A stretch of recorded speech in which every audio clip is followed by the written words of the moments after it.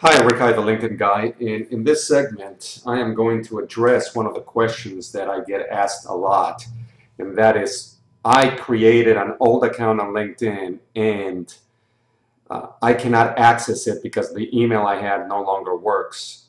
What do I do?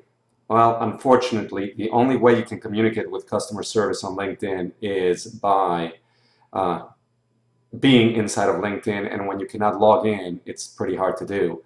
So the first thing you'll have to do is create a second account on LinkedIn. So I'm going to create one. Rack. Okay.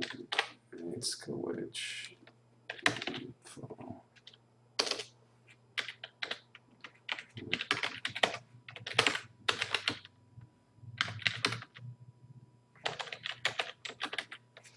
Okay, and then once you join, you'll have to verify the email address. All right, and let's just do this. Okay, self-employed. Okay.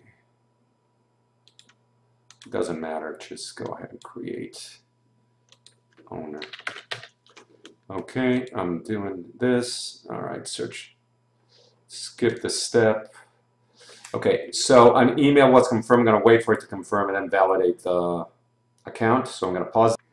Okay, here's the email confirmation. I am going to click to confirm it, and that is confirmed. So let's see what happens. I need to.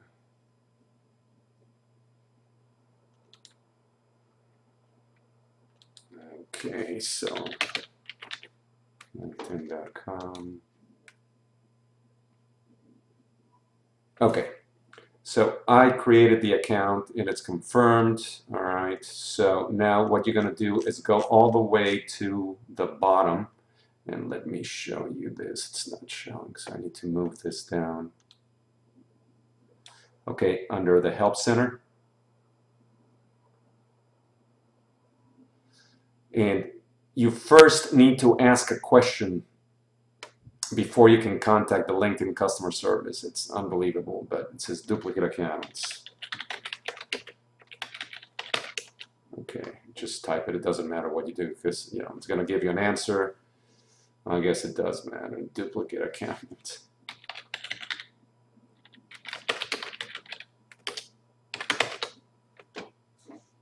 Okay, and then doesn't matter. You're going to contact them. And then it is, you give another email, and then you're going to point in here, issue type. It is, let's see, they have technical support.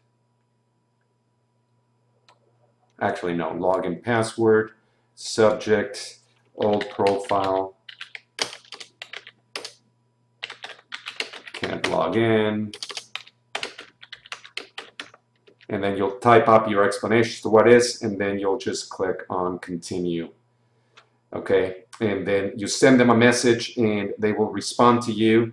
Usually it takes 1 to 3 days before they respond, and hopefully what you'll do, they'll either allow you to close the profile out so you don't have a duplicate profile, and or let you log in with a new email address or give you a way for you to get a new password. But that's unfortunately the only way that you're going to be able to log in into a profile that you no longer have access to an email that you created with. That's it for this segment. If you have any questions, be sure you let me know by contacting me at rick@rickitzcoach.com or the LinkedIn Guy at gmail.com. Enjoy an extraordinary day.